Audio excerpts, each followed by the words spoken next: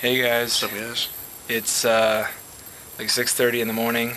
Going to school. Which is awesome. Yeah, so if we're tired, that's why, because the sun is not quite out in the sky yet. It's really fun.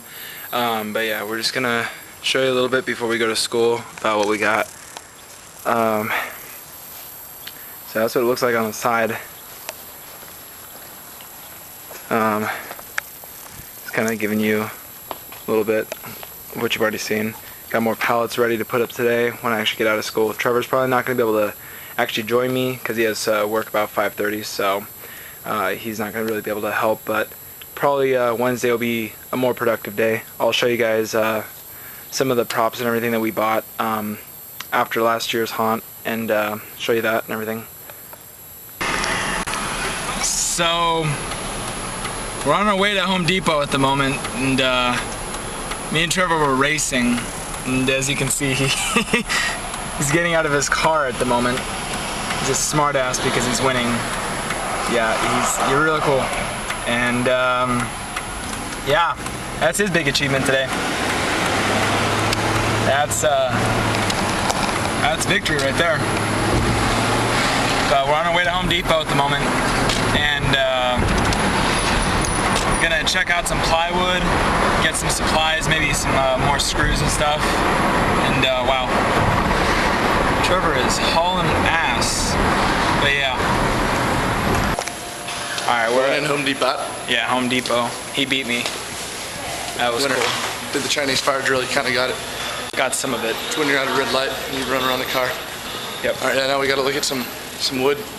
Some cheap, actually we got some cheap. Oh, it's actually up here. $6 for this thin stuff.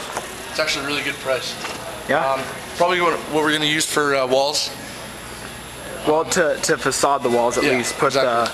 the covering on it, and yeah. LP Lincoln Park. Not really. But yeah. So this is the cross beams we're probably gonna use for the top of the maze for the basic structure. And here's Trevor. He's moshing right now. Yeah, I think he's taking requests. Let's see some shuffling.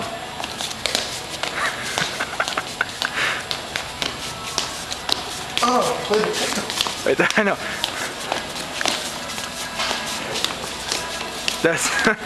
That's the way we do it in Yorba Linda. So, got the color we wanted. Probably all we're gonna get today from Home Depot. We just kind of scoped out the wood and everything that we want to get. Price to see what we got to save and stuff. Yeah, I just wanted to figure out anyways what kind. But yeah, this is probably gonna be the paint that we use for most of the outside of the maze, at least the outside of it. Maybe.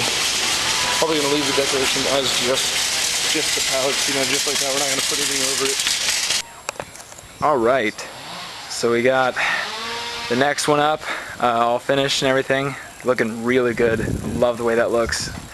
Got Trevor hiding behind the pallets, and then we got all this one done now. All that. This is all finished now. We got this. The side, the first left turn is all good. The first wall.